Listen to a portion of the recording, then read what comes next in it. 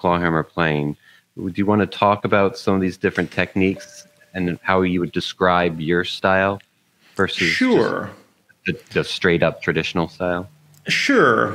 I mean, I try to avoid labels for myself and others as much as I possibly can, but I guess if one were to put me in some kind of stylistic camp, it would be melodic clawhammer.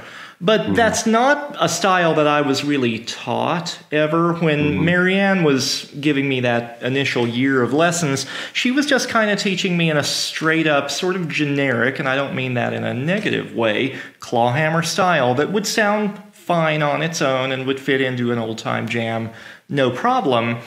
And then I was listening to a real cross-section of clawhammer banjo approaches, but I didn't really know what was what. That was before the internet was much of a thing, and certainly before YouTube. I hadn't seen that many great old-time banjo players in person. But toward the end of my childhood in Minnesota, my parents took me to the Clifftop Festival in West Virginia, which is kind of old-time music mecca. It's incredible, and it's the favorite thing, my favorite thing in my musical life. I'm so anxious for it to get going again, hopefully later this summer. And suddenly, I wasn't the only person around doing what I did, and I could see what other players were doing to make these cool sounds. So I tried to absorb some different influences from those early Clifftop Festival experiences. I had a couple wonderful opportunities to have one-on-one, one-off lessons with great banjo players who happened to be passing through the Twin Cities performing at local festivals. That gave me a little bit more insight to the breadth of the clawhammer style. But I moved south as soon as I could get free of childhood and family and all that.